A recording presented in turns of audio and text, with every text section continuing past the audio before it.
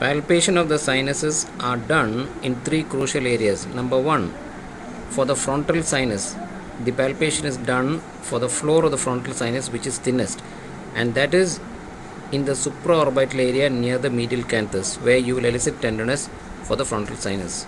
For the ethmoids, which are located on either side of the bridge of the nose, medial to the laminae papyraceae, the palpation is done medial to the medial canthus. And for the maxillary sinus, the anterior wall is thin and it is palpated lateral to the canine eminence. This is the canine eminence. Lateral to the canine eminence is the canine fossa, and this is where we will palpate for tenderness of the maxillary sinus. So again, frontal sinus, supraorbital area near the medial canthus. For the ethmoids, medial to the medial canthus, and for the maxillary, it is lateral to the canine fossa, lateral to the canine eminence in the canine fossa.